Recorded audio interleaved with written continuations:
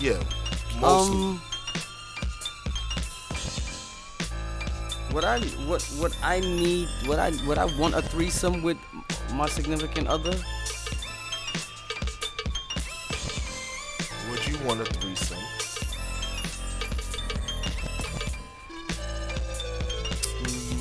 Because the conversation comes up.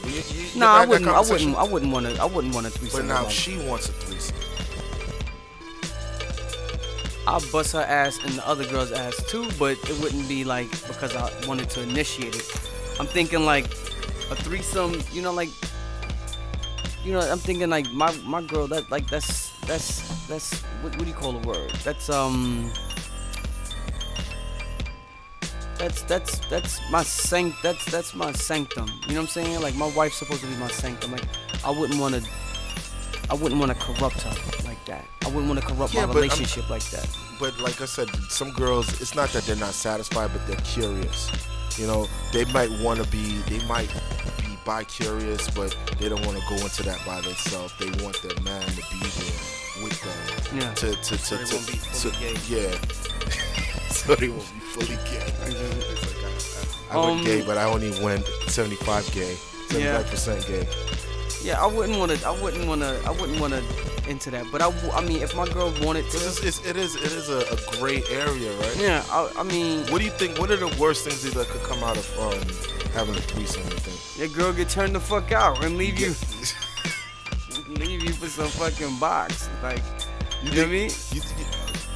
Yeah, that should happen. That has happened in lifetime of life. Yeah.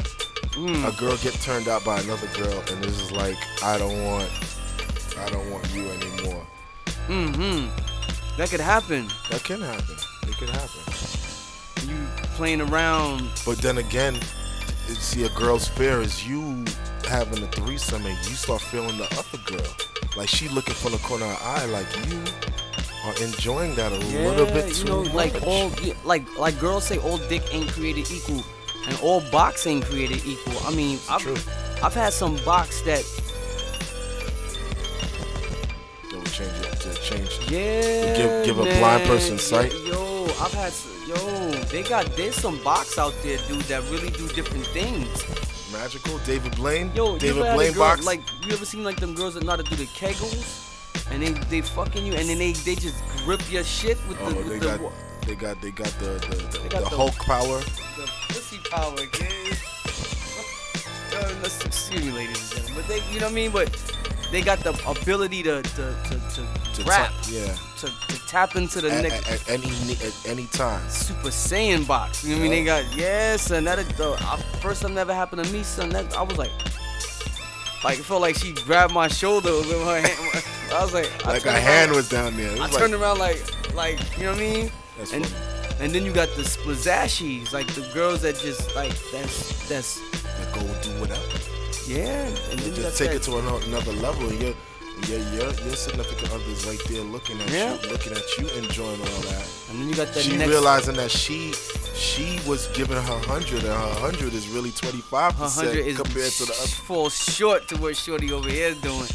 She over there doing acrobatic moves. And you got the tights, you got the tighties, the one that just felt like she just got it off the assembly line. You know, then you got the splashy splashes, the one that this guy got these splashy splashies, the tighties. Yo, the splashy splashies is just like the ones that are just pure juicy. That's like, I mean, you come across the wrong box. Like, I don't. It could set a chain reaction, a set of events that your wife is not ready to deal with. Right. Yeah. This is it's really a gray area. Word. You go in there with thinking like, I'm going into this fun house. Yep. You come out the fun house thinking, what just happened to me? Shit. Yeah. So if y'all got anything to say, the number's 347. Tell your lady she can go out and fuck some dude and he got a baby arm and just ruin her. By the time when she come back, you don't even want her. You don't want her and she just want him. It's like, what did you do with my woman? What did you do with my box? What did you do? What did you do? But you really have to be careful when you introduce. You gotta be like Gollum, my precious. Word. And just hold it to yourself. Yeah, man. It is a slippery slope if you go down that, man. Yeah, man. The phone lines are open, 347-855-3308. Call up if you got anything to say on the topic. I mean, yes. I really do think that. Would you do a threesome, and could you, under what circumstances? That's what we're talking about. Yeah, so early in the show, I started out the show with this Dave East song, and that sparked me to play nothing but storytelling songs, because I feel like we lack that in the game today. A lot of the rappers that are out there, they do not have any thought-provoking material. Like, I mean, I really have a thing where when I listen to music, I want to be I want it to provoke thought. You know, I want to sit down there and be like, wow, did you hear what he just said? And then want me to go research it and see what he's talking about. You know, like, it's always a dope feeling to say, oh, I listened to a song and I got wrapped up in it. Like, you know, we were talking about how Biggie was like, he would always have us every time we heard a song. Yep. Like, my top 3 Biggie songs is Warning, Somebody Got to Die, and Niggas Bleed. Yeah, he really showed his lyrical ability with those songs. I think that as an artist, he was what other artists aspire to be, especially in the art of storytelling. You didn't even play Slick Rick. Yeah, I saw that. I was gonna play it. Yeah. I mean, we could come back and play some stuff. Yeah, and we have like it's December, like New Year's is right. Yo, the year is sad, but the year is over. 2016 and it just happened. It just happened. Can you believe it? Yo, these years are either getting shorter or we just not realizing that we're in a year. Like, yo, it's kind of crazy, right? Yeah, dude. Like, a lot has happened to me this year. You know, I'm gonna say that. Yeah, a lot has happened. Yeah, a lot of positive things has happened. Positive, yeah. Negative and positives. Shout out to grown life. You know what I'm saying? Like, next year's gonna be a growing process for me too, because there are a lot of things that I got my eyes on now. There's a lot of things that I've realized that I should be trying to achieve. And you should attain by a certain time. Yeah. So trust me, next year is the grind. Next year, that year is gonna be called The Process. The Process. It sounds like a damn movie that I want to see. 2017, The Process. And the trailer's coming. The trailer already came out, right? Yep, yo, I'm telling you. You know what? I don't know how you gain rights from stories and stuff like that to actually film it, but there's a story that I wanna see in film, and I think that it's similar to a guy having a gun and going against the cops. Remember the story of Larry Davis? Larry Davis. Larry Davis. I think that's a great story for us to see on film. I really want to see that acted out. Yeah. Because that was the biggest manhunt in New York. Yeah, I remember that, man. But you know what? Larry Davis was the reason that story was so dope is because them pigs was out there playing around. You know what I'm saying? Them pigs was out there taking drug money and shit from him. He had a couple of motherfuckers on the payroll, and No, but the fact that they came into the house to get him, and he took out a few of them, and he backed out on them, bounced, and they couldn't find him. Yeah, like that's the most gutter shit ever. That shit was the truth. And bounced, he jumped out the building. Yeah, I remember that shit. Oh man, that's another. It was in the 80s, yo. It was in the Queens of Manhattan. It was in the Bronx. The Bronx? It was in the Bronx. Larry Davis, man. I remember that shit. I think that's a great story to actually bring to. They should make well, they're not gonna make that a movie. Right. I think somebody of color who has a little bit of money can do an independent film should do that. You know? Yeah. Because it's a story where it was crooked cops, and he was an informant. He was an informant, but then they turned on him. You know, so yeah, he was fucking he was what was that movie with Leonardo DiCaprio. Departed? He was the Departed. He was literally the Departed. He was a flipping FBI informant drug dealer. Yeah. I mean, police informant drug dealer. Yeah. That's crazy. All right, moving on. So number 2. Shout out to everybody that got to tune in. Call up. The topic today is, could you handle a threesome? And if so, under what circumstances? I like to know people's point of view with this, because I really do think that it's a gray area. People always say, "Oh, I want to have a threesome," and I think you got to do it with the people that you're not really serious with. And shit, cause you could get territorial. You know what I'm saying? Mm-hmm. Like, can you imagine a fight breaking out? You think a fight ever broke out during a threesome? Like yo, why are you touching her like that? Yeah, like imagine, like, cause men can only go but so long. So your lady and the other lady in there, y'all doing it, and you done maxed out. You done maxed out. You done maxed out the credit card, and they sitting there still spinning. They said they maxed out the credit card. You maxed out the credit card. Looking for a new line of credit. You trying to get motherfuckers is shopping, still shopping, and you just there watching. You just there watching like. That's crazy. I mean, you know what I mean? That's crazy, man. It is crazy. And that's your lady, like. Imagine, oh man, like. It's levels to the shit. You know what I mean? So it is levels to the shit. You're right. It's just crazy to think about that, right? Word, imagine she throwing a strap on and start wailing on your girl. Like, you would fucking, like, you would feel. Your manhood is just like. You would feel a fucking way. You like, looking at. Yo. Yo, it's a gray area. Threesomes are gray areas. Hell yeah. Like I said, you gotta. It's dope. It's a good thing if you're not in a relationship with the person. Yeah. You know what I'm saying? Yeah, you don't give a flying fuck. But when it comes to someone that you care about, you're looking at her eyes, and you know that her life is changing in front of you. You see it. You're like with every stroke, her life is just changing. You're like, fucking. She got introduced to something great. What?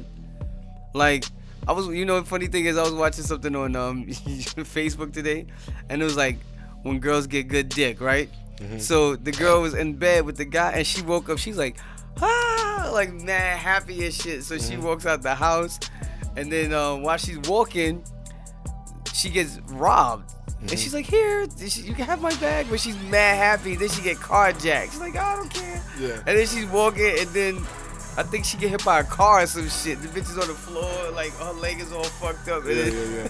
And the dog woke up and pissed on her, like, and she's still happy. Like, this shit is mad funny. But when you get some good stuff in your life, like, if that's your woman, like, it could really change. Like, cause people know, man, when you get good dick, when you get good sex. Put it like this: there's dudes that's like straight up bums that get girls because their stroke game is extraordinary. You know what I'm saying? And from the outside looking in, you're like, why are you with this lame? Yup. But in retrospect, she's home cruising the cosmos in bed, like, you know what I'm saying? Like, literally Silver Surfer. Like, you know what I'm saying? Like, if somebody's Silver Surfer and your girl, son, you don't even want it no more. You don't want it no more. You don't want it no more. Like, I don't know, man. No threesomes for me and my lady. Like, you know what I mean? We could watch porn or whatever like that. Mm-hmm. And you know what though? But I knew somebody who was in a monogamous relationship, a polygamous relationship. Okay. And polygamous? Yeah. Like 2 wives? It was him, and he had his girl, and his girl had a girl, and they was sometime. It's not polygamous. It's just they were living together. It's co-relationship. Cohabitation. Yeah, because polygamous is more, the term just being married to 2 women. Well, he had the fucking best of both worlds, and he could not handle it. It's a lot of work. It's a lot of work. The dudes be like, we be like, put me in there. Nah, but I'm just saying, you just give me one slim, one thick, one light, one dark, one long hair, one short hair, and I'm fucking good. Nah, man, you actually get put into There we go. I'm not even gonna. Let's hold on. Shit. Okay. Source Life Radio caller, you're on the air. Yeah, this is Red. This is who? Commenting on your threesome. I had a threesome.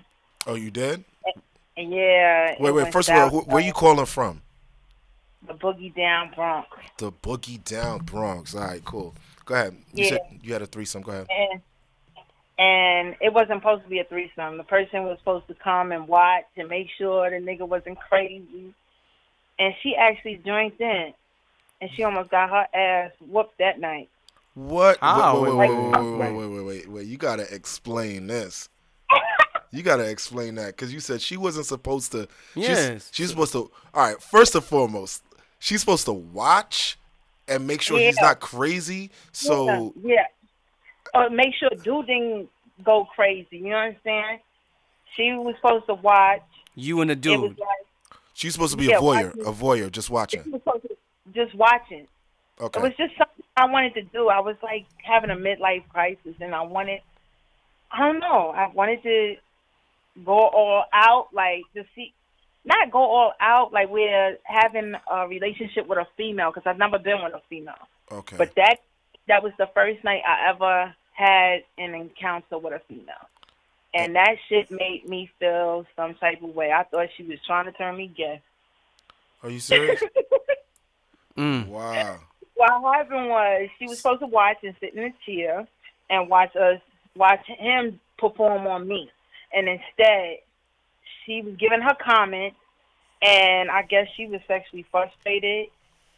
And she never told me that she had an attraction towards me. She didn't want to mess with the guy. She wanted to mess with me. Okay. So after he finished doing what he was doing down there, she jumped in and did it. What? But it was dark. So you didn't know who was who. So she didn't know who was Yo. I would catch on it. So dude was up at the top, and he's You saw him with a cup of Kool-Aid at the top of on the left. He at the top, and I'm like, well, who the fuck is down at the bottom? So I had her in a chokehold. Oh, so my God.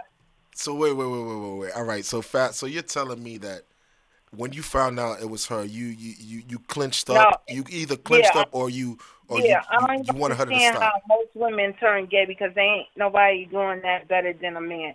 I mean, she might be delicate.